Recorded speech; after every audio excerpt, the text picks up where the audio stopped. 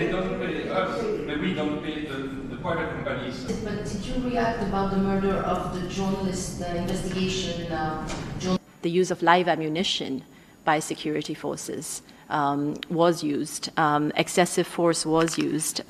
We don't have verification of the exact number of people who were killed or injured, but there are doctors' associations that are putting numbers out there, like more than 60 people were treated in hospitals for gunshot wounds.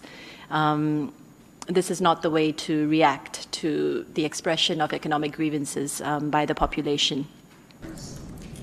We perfectly know that. The problem is very difficult. Would one consider perhaps a final press conference on?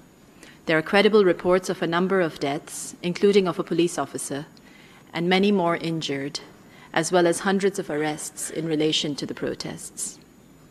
There are also worrying allegations of generalized intimidation and harassment by security forces carrying out door-to-door searches.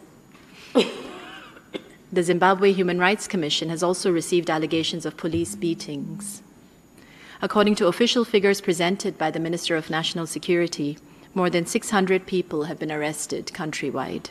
Month of January, of course, member states are always they must own a house and they cannot. From their parents in the USA since 2017.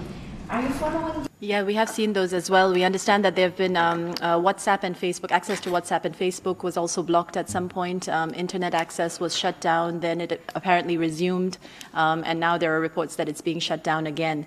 The government has been saying that this is to deal with misinformation that is spreading on social media. But we are concerned because this is also impairing the ability of people to communicate with each other. All this running cost of the budget on the high. Go ahead. Okay. Yesterday, the New York Times published